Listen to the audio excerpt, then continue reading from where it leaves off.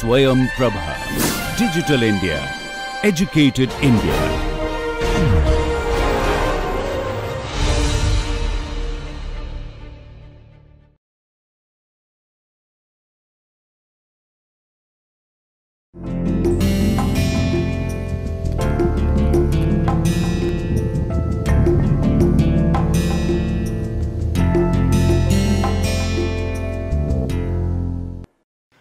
Welcome back, my dear friends and dear students. A very good morning, good afternoon, good evening to all of you wherever you are.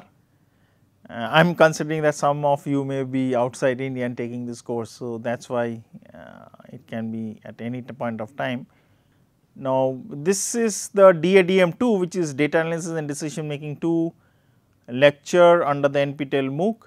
And as you know that this total course is duration was for 12 weeks, which is 60 lectures, and which gets converted into 30 hours of lecture.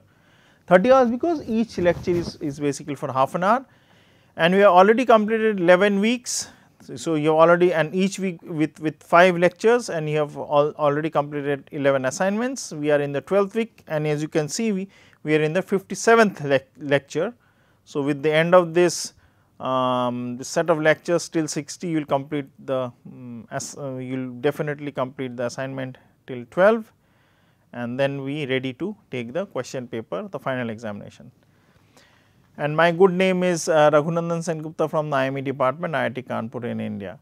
So, if you remember, we are considering the sickness prediction, considering the good and bad companies, and in the last class we discussed that how we can compare whether the prediction or the models themselves are good enough, and we used 2 different tests, rank tests and all and such tests to compare how good or bad the pairwise comparison of the results were, and they came out to be very good for the set of companies which we took for 2002, 2003 and 2004.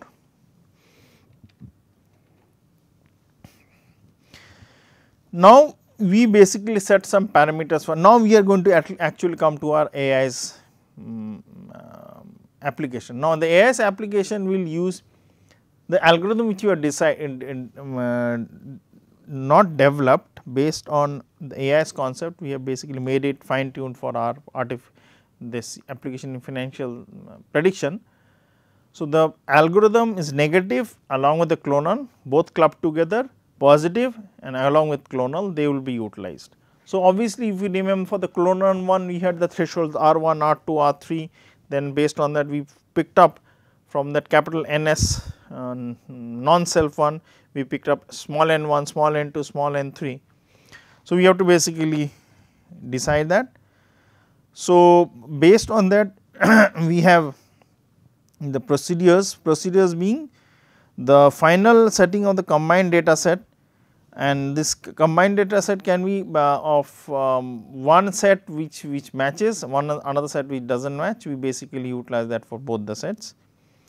The parameters are, we take in the final procedure 3, which is the combined one, we take through threshold. This threshold need not be only 2, it can be more than that. We take 2 thresholds R1 and R2, and the numbers are basically N1 and N2, which is basically these are the parameters set for the combined data analysis, and the final parameters based on which for the comparison for the statistical models utilized based on how we replicate again is given as n, then we will take R1 and R2, and based on that we proceed. Now, remember one thing, you may be thinking that here it is 300 while the values are 10 and 250, here the value is 900 while the values are basically 30 and 750, which is not matching addition. Yes, it may be possible, because if you take the threshold to N3 R3 level, obviously those threshold would be there.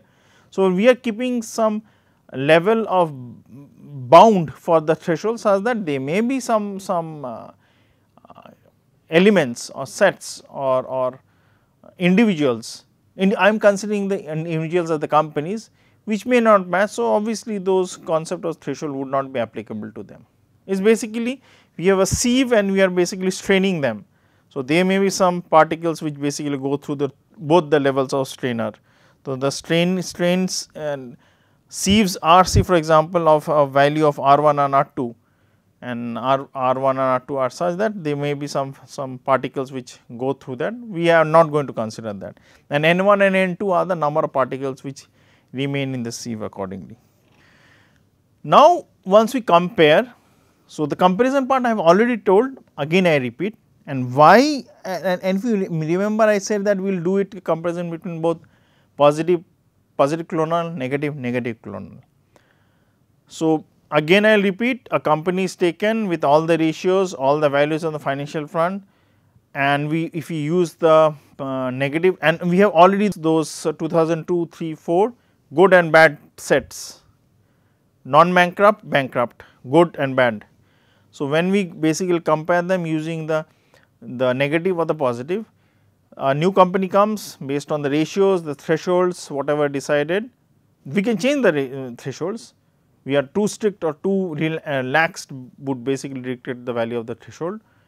In the negative one, if they do not match, so it is kept aside, which means it is a good company, and in the negative one, if they match, it is kept aside on the other side, which is a bad company. Now, this was the negative and negative clonal. Now, whether the companies have been grouped properly, we will again run it for the positive one. So, the company which was set aside as a good company should now fall into the good set if you are using the positive selection criteria, and the company which was negative, which was bad under the negative one would now basically be the complementary part. That means, it is no one would be rejected by the positive selection algorithm.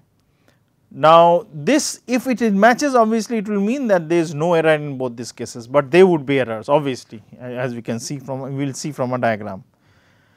So, the general hypothesis as applicable from the problems are H0 is that all the companies directed by the director set are bankrupt, and H1 is the number of companies directed by the director set are no companies directed by the director set are bankrupt. So, we will utilize this H0 and HA accordingly. HA means H1. Now, what are the errors? Errors would be a good company is analyzed as bad and a bad company is analyzed as good. So, it can be both the ways in both the algorithms. So, let me draw a diagram in order to clear this concept. And let me it's like this.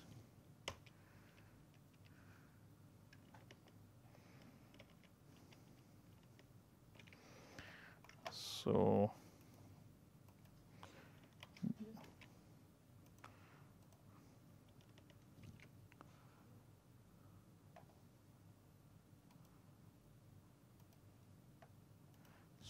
this would go, now let me, I have to basically draw it.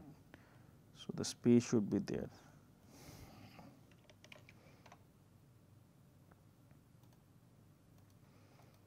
Great. So,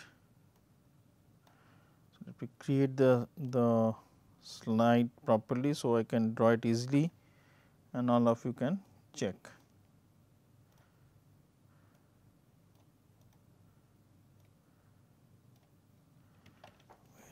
Why it is not moving?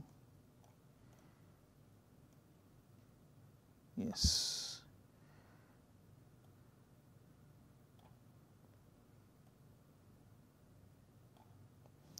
So, it is done. Let me make the diagram. Okay. Now, let us consider. So, I will first draw I will give the background. So, consider I will give first the example which I have already done in DADM1 and then cite a second example which is applicable here, and both are from the financial sectors. So, it will be easy for you to understand. Very simple examples. Consider you are a bank manager and you are chief manager of a bank in a big city or in a big rural district or rural town, and many loan applications come. So, you have to basically take a decision whether you want to take a decision to give the loan, sanction the loan or deny the decision.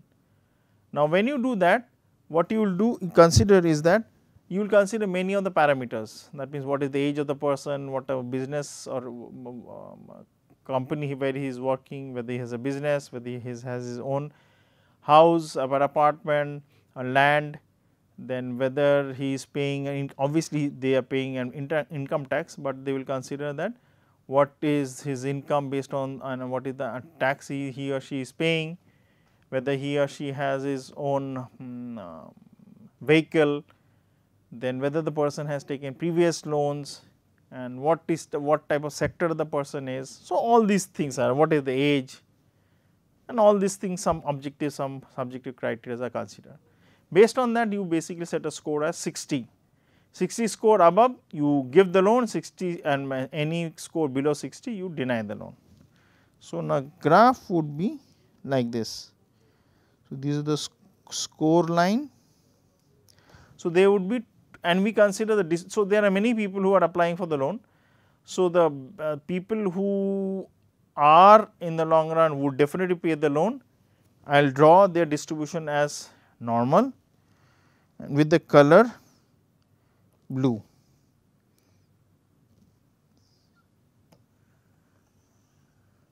So, these are the people who will pay you back the loan. So, this is the average score. Second set of people who would, who even if you give the loan, they would not return the loan. Average is, and the red color is red. So, obviously, the score is less. Now, consider that you have set for yourself a score of 60, which I mentioned. This is 60. So, this is the score. So, I am writing is as 60, and consider this score is, say for example 75. Don't, I am not drawn to scale. Consider this is 55, not 55, it should be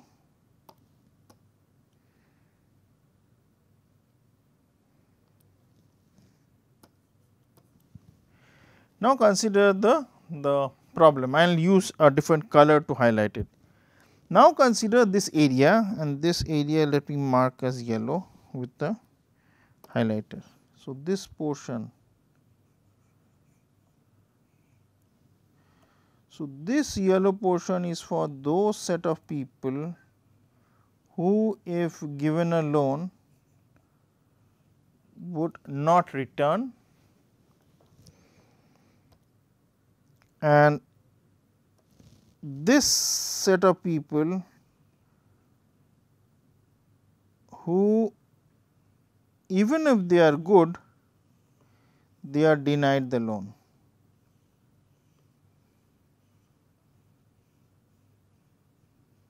So, they are denied the loan. So, obviously, these would be two errors. So, the errors I will mention as alpha. This should not be such board. Alpha and beta, these are the errors.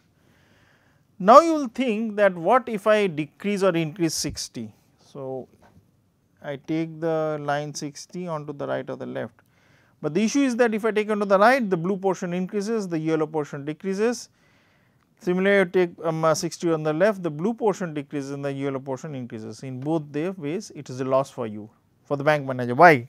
Yellow means bad debt, they would never be returned. Blue means opportunity cost, opportunity loss for you, business. So, both these are good customers gone, bad customers come in. Now, trying to basically minimize a sum of alpha beta is the best way, and we have methods how to tackle it in statistics, hypothesis testing. Consider the same example. Now, as I said, I will consider the example as applicable for the banks. So, banks consider the same type of distribution normal, good companies, bad companies, you set a score as threshold for yourself. Threshold means that the values which you have taken R1, R2, N1, N2. So, obviously, you can make it more refined, but obviously, you would not like to spend so much of time in trying to do the refinement. You want to double check how good or bad your results are. And if you remember, the comparison which you did between two models taken two at a time, and based on that you basically in one case you do not want to reject H naught and in one case you want to reject H naught, and both the results in both the tests, rank test and all these things were selection tests were coming fantastic. So, in this case you will basically consider the companies which are bad, they have been predicted as bad in both the models, negative selection, positive selection, and the companies which are good have been analyzed accordingly, negative selection and positive selection. So, negative bad companies, bankrupt companies prediction means under the negative selection algorithm would be, if they are bad they would be clubbed as bad, and when you take the positive selection they would not be clubbed in the good set, they would be kept aside, and vice versa would be done for the case of the good companies. If they are utilized in the negative selection algorithm, they would be not clubbed as bankrupt, they will be kept aside, and when you are using the positive selection algorithm, they would be clubbed and kept in the set which are good companies. So, based on that, if both of them match, obviously the error is minimum. Now, we do an R1 R2 combination based on which we found out. So, R and R2 combinations would be done in such a way. So, in the negative selection algorithm, if you remember, we are taking the sum of alpha plus beta. So, we are changing the ratios, and if we consider the positive selection and negative selection algorithm for a combination, so 45 30. So, these are the combinations I am taking for R1 R2, 47 25, 45 30, 45 20. So, there can be different combinations. I am starting from 47 30 to 45 25. It can be others also, I can start in. So, obviously, the groups would be 47 and then 30 25, 30 25, 30 25 or 30 40, so on and so forth. I am just taking arbitrarily few sets depending on the problem.